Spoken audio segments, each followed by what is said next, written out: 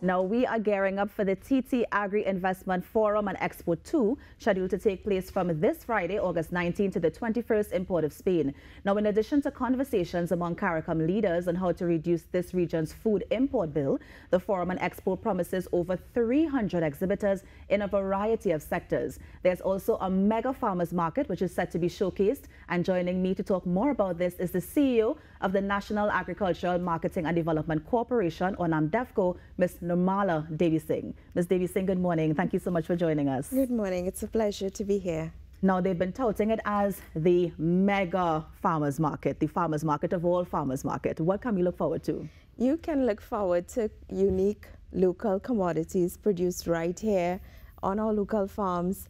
But more importantly than unique, it comes from certified farms. And that's the selling point of all of our farmers markets.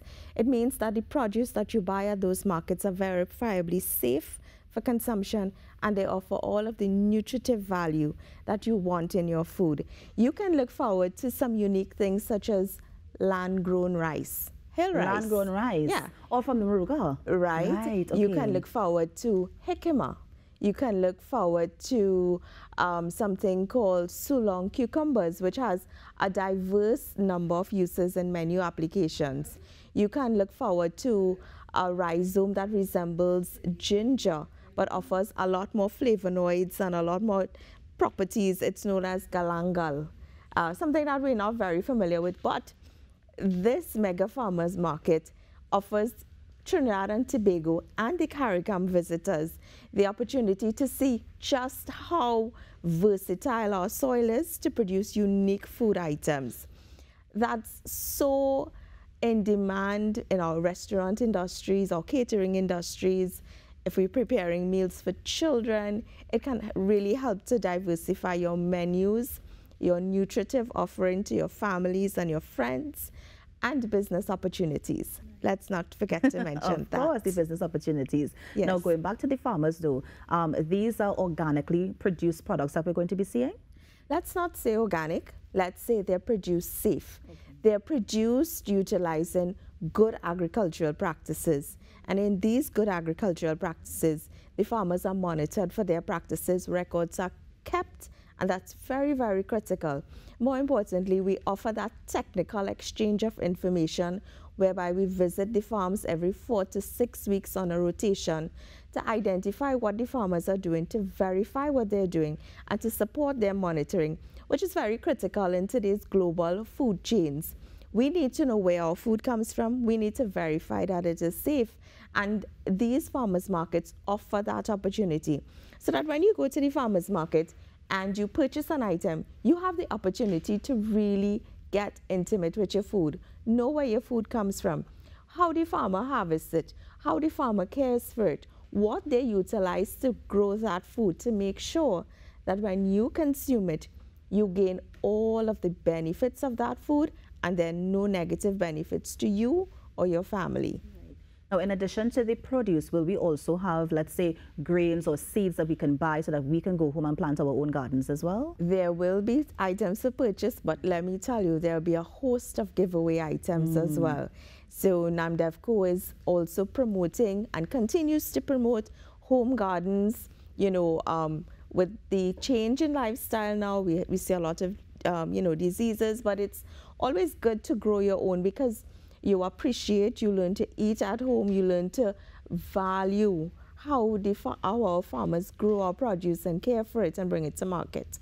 So there will be seeds and seedling giveaways as well, yes. And I think I read there will also be live demonstrations as well. There will be live cooking demonstrations, and this is a follow-up to our recent live demonstrations on the use of sweet potato and cassava flour.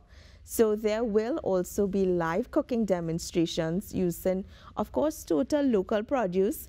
There may be a few imported items because there are seasonings that we don't produce here, but complement the meal nevertheless. But yes, there will be live cooking demonstrations, probably 3 per day with different chefs using different local menu items. And what day is the farmers market and what time can people visit? So farmers market kicks off at 2:30 p.m. on Friday, and it operates every day, Saturday and Sunday from 10 a.m. to 10 p.m. Saturday and Sunday, and then Friday, as I said, the kickoff is at 2:30 p.m.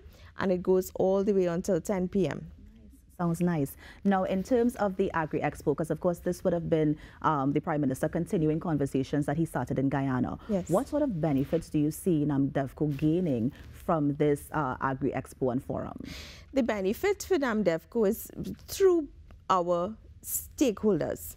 Our stakeholders stand to benefit. This is a forum where farmers, agri-processors, commercial points of sale can see it all come together.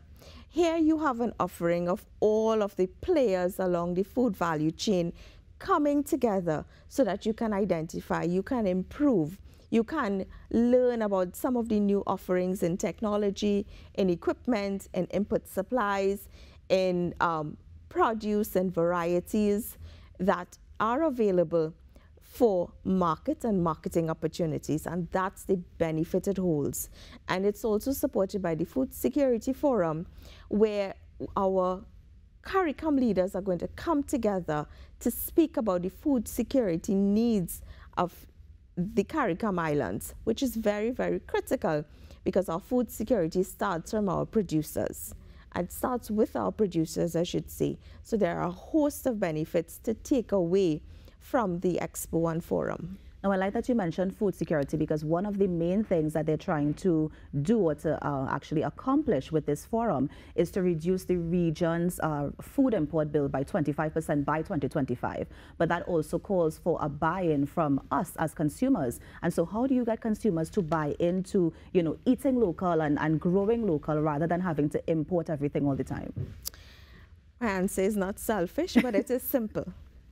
To get them to do that, it must be the only thing that's available. If you have to encourage change in food habits and in food patterns and consumption patterns, when you go to buy food, it must be total local. So there has to be a paradigm shift into what our restaurants are offering, what our catering services are offering, what our homes are offering, so that in that way we get persons to eat more local, to appreciate local. But Ms. Debysingh, while we are pushing for local, local is sometimes more expensive than sometimes the imported brand or sometimes the knockoff brand. So how can we get, especially coming out of the economy like we did with the COVID-19 pandemic, how can we still get people to buy into a local brand that might be a little bit more expensive? You know, based on the economies of scale, if the demands are there, we can increase production and we can actually bring down the cost that food is being offered to us as citizens locally. We don't have transportation costs to pay. We don't have a host of handling costs to pay when we buy local food. And buying local food means that we encourage our farmers to produce more. It means that it encourages sustainable food production systems that in themselves can help to mitigate against the rising cost of producing food. It creates avenues for farmers to invest in new technologies, to do things differently, to gain more support from government initiatives. So all of these players has to come into one, but it is a market-driven demand. The demand must be the pull of the market to help all the way down to the first part of the food chain to grow food based on low input costs, reduced cost of production, to help to bring food to the table that is more affordable. And that is one way that we can help to reduce the cost of food made available. You know, I want to tell you something. Despite the pandemic, our farmers have continued to produce. So our most recent data shows that in the last 3 months, and this is nothing different to the previous 3 months, we have brought to the table approximately 6.5 million pounds of produce in 3 months. Now, this is based on data from 3,500 plus farms. And these are the farms who volunteered to join NAMDEVCO's Farm Certification and Monitoring Program. So there is food available. It is now incumbent on us to support the local farmers and to support the local sector, buy local, so that our farmers will increase their production. But Ms. Debysingh, again, and I'm just being devil's advocate here. We want to support the farmers. We want to buy local. But how is it that I will go in the market this week and I will see sweet peppers at $8 a pound, and then I go to the market next week and sweet peppers are $15 a pound? What can I say would have warranted that price increase? Sustainable food production systems. We need farmers to be assured that when they grow today, there is a market available for them. So NAMDEVCO has quite recently also looked at developing and bridging that gap between farms and commercial buyers. And we have started it through a particular restaurant chain. I won't reveal their name right now, but it is important to know that some of the foods in one of our biggest restaurant chains actually comes from our local farmers. And by developing such business relations, farmers are able to grow more sustainably. Sometimes, if you're a small-scale farmer, a medium-scale farmer, you may grow a crop not knowing where your market is. And you may just sell the produce because you don't want it to spoil on your hands, and obviously you want to make a return on your investment. But if you're growing towards a secure market, a sustainable market, a market that demands your produce, then it encourages you to change your farm management practices in an attempt to ensure that there is always food available and there is always something to take to market because your market is sure.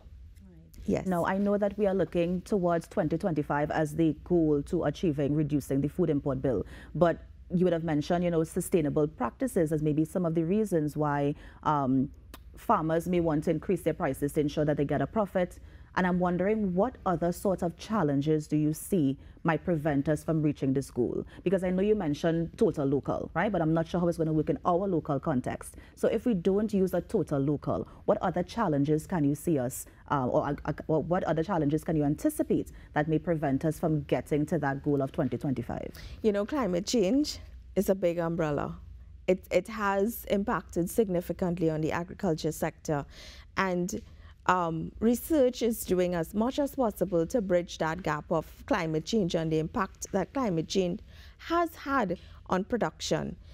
We're looking at, increased input costs. We're looking at pests and diseases that we've not normally and traditionally seen. So these are some of the issues that we have to mitigate.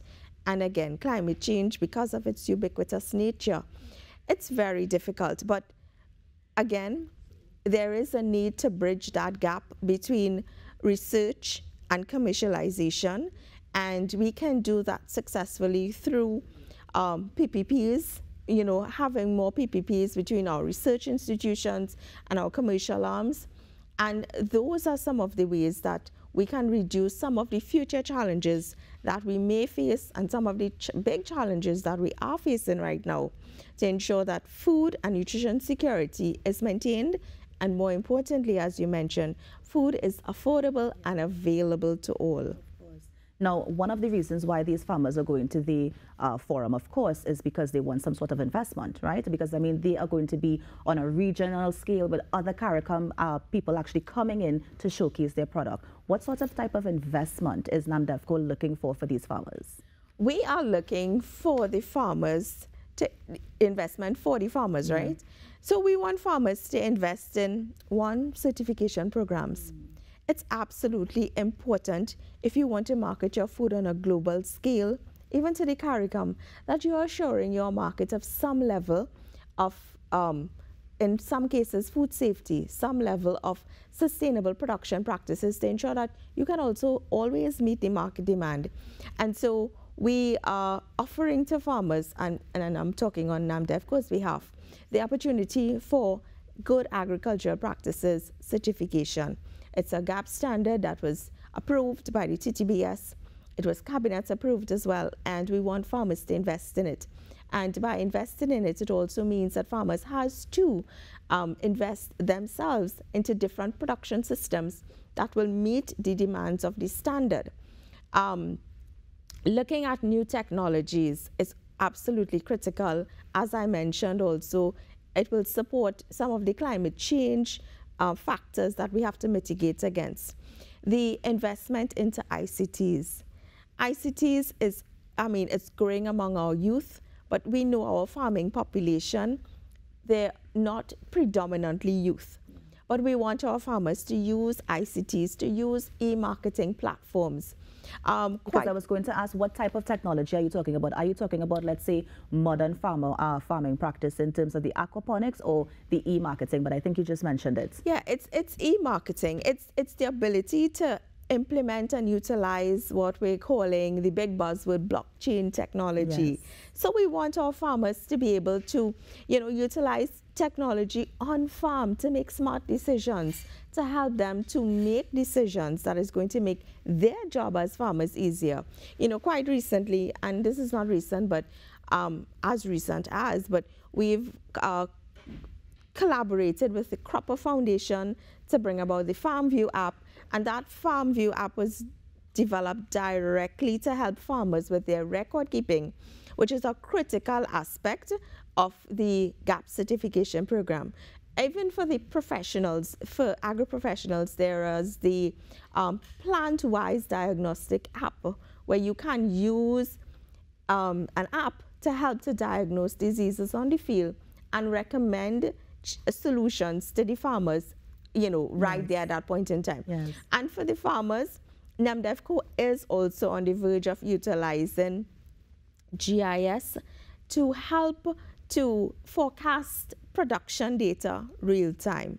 And that is so critical in a world where you're dealing with commodities that are very perishable, that in the blink of an eye you can, God forbid, lose a crop due to diseases or weather pattern changes. Yes. But this technology that we're investing in offers us the opportunity to look at what is being grown in Trinidad and Tobago, track growth, and to be able to identify to the market what is coming onto the market before it's actually harvested. And I think that is critical. Real-time data for foods that have a shelf life of a few days is absolutely critical. We're also improving our NAMDEVCO platforms to support more buyers and sellers meeting on a e-forum. So we want to encourage persons to utilize the technologies to buy and sell online, because it's where it's going. It is where it's going. And appreciate that food is very perishable, especially fresh foods that have no value added to it. So these things need to happen very quickly. And then, of course, there's the ability to have confidence in the buyer that they're going to get their money, and in the seller that they are going to get value for their money as well. And we're also very close to launching our new website that offers a database with a host of data. I mean, we're talking about data in excess of 10 years that can help you to, make and identify trends in the sale of foods, different times of the year, the volumes that come into the market, and more importantly, price. Ms. Debysingh, this sounds like an amazing job that NAMDEVCO is doing, and I thank you for doing it for the farmers. Quickly before we go though, just tell us where we can get more information about the farmers market. At the farmers market, you can get more information from NAMDEVCO's website, NAMDEVCO's Instagram page, NAMDEVCO's Facebook page, all of our social media offerings. Nice. Yeah. Ms. Debysingh, it's always a pleasure to have you in. Thank you so much, and all the best with the mega farmers market that's happening this Friday. Thank you. It was a pleasure being here. Of course. And that was Ms. Nirmala Debysingh, the CEO of NAMDEVCO, just telling us about this mega farmers market that's going to kick off the TT Agri Investment Forum and Expo that's taking place from this Friday until the 21st of August. You're on the Now Morning Show. We're going to take a quick break. I'll be right back. Stay with us. I'd like to welcome you to our farm. See, this is a music